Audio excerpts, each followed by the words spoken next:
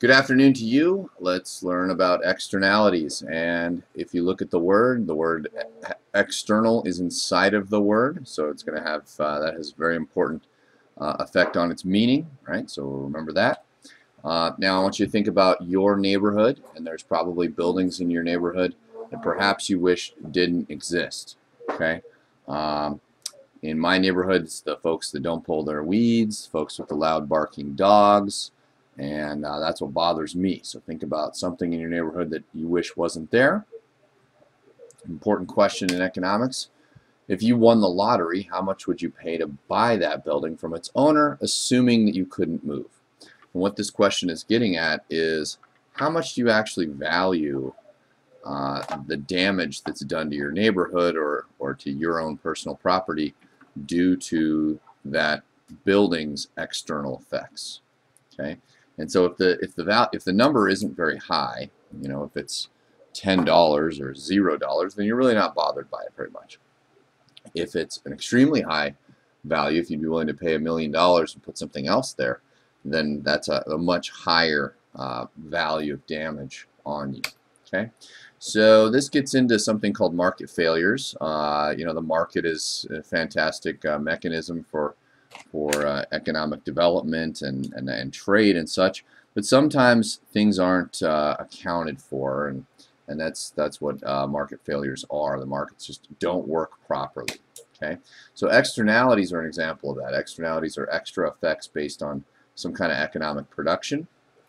An example here are going to be pollution from a power plant or a factory, and when the product is produced in that factory or in the power plant, it gives off some kind of byproduct, goes into the air, and you can see it's affecting the health of these two folks here, right? So here it's the price of the gas mask, and here it's the cost, the medical cost of the asthma or cancer or whatever more extreme problem it is. So we can try to monetize this, and that's something that happens quite a bit in the courts.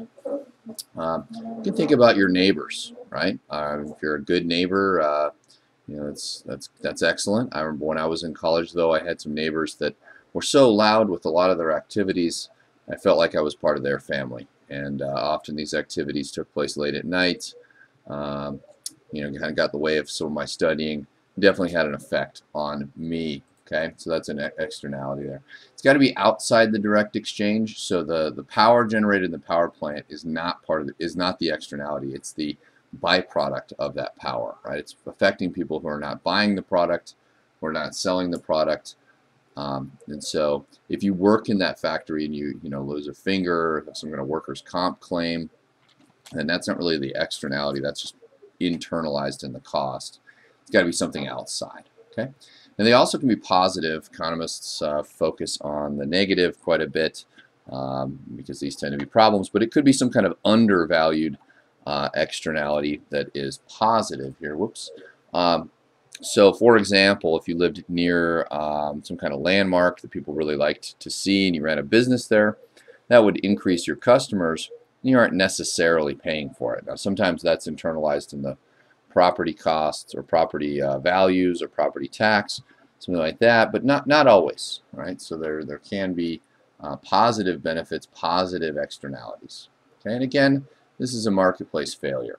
Okay, so it's basically you've got companies not paying for additional costs they're imposing on other folks, or you've got companies or consumers benefiting from some benefit that they didn't pay for either. Okay. There's a great example of this in an early Simpsons episode where Bart catches a three-eyed fish out of a creek, and it turns out Mr. Burns' factory has polluted that creek. Okay, so it's a good wildlife example, right? If a firm is causing some kind of pollution, it affects the wildlife, can affect hunters or fishermen, so that's a good example there. I couldn't find a closed caption version of this, so sorry. Now here's a map of the southern and midtown Tucson area. Take a look at it. What externalities do we see here? First one that's pretty obvious here is the airport. The airport causes a lot of noise pollution around the airport. There's often some lights up there. but it's really the noise from the airplanes, right? And they try to solve the problem by, if they change the flight route, they may install new windows on some of the neighborhoods down here in this area. Okay, so that's the externality. You taking an airplane trip is not the part of the externality. It's the noise coming from the airplane that's part of the externality. The other one is going to be, the Air Force Base is a similar noise issue. I-10 and I-19, so our freeways here definitely cause externalities, and that's the pollution from the cars. Whether or not you drive a car, ride a bike, whatever, you are negatively affected by everybody who drives a car on that freeway. Now we tax the gas, and we'll get into that later, to try to solve that externality, but that there's still an external effect there. A couple of positive externalities too. So Star Pass Golf Course, very beautiful. Reed Park, very historic part of Tucson, and so these two areas tend to have positive externalities. The area around those areas, property values seem to be a little bit higher, and so there's that additional benefits as a positive externality. And there's probably more, and you can think specifically about your neighborhood or the place that you live or do business. So this is a good question. Would we want to live next to the airport? Well, not really, because of the noise externality there. But a different question, would you want to open a business next to the airport? And the answer here is yes. You want to sell products to people with a more inelastic demand, right? And air travelers tend to be wealthier because they're flying on airplanes. They may be business travelers. They're away from their homes, so they lack the ability to cook their own food, and they face a more inelastic demand when they're trying to buy goods and services near the airport. So I definitely want to sell things near the airport. Okay. This is a U of A example. Could refer also to Pima West too. This is from 2009.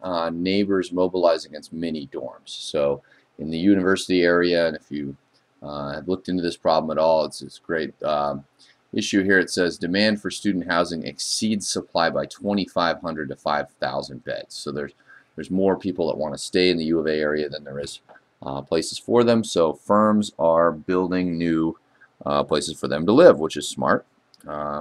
And it does come with an externality, right? Students, some students, not all students, in fact, it's probably more of a minority, throw loud parties, come and go at non-business-like hours, and this causes a negative externality to some of the homeowners around there. Okay, and there's a clip in this week's clips that also shows that problem and a possible solution. So the landlord has a solution.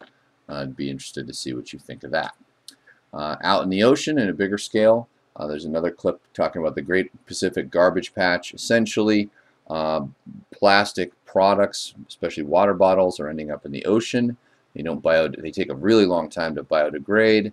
It's breaking it down into smaller pieces. The fish and the birds are eating it. It's a problem.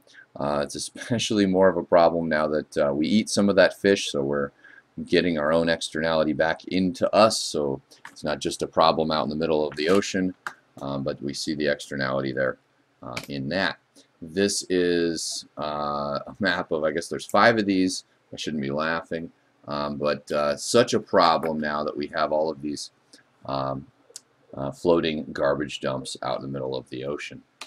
Okay, and in the next video I'll do, we'll graph this problem.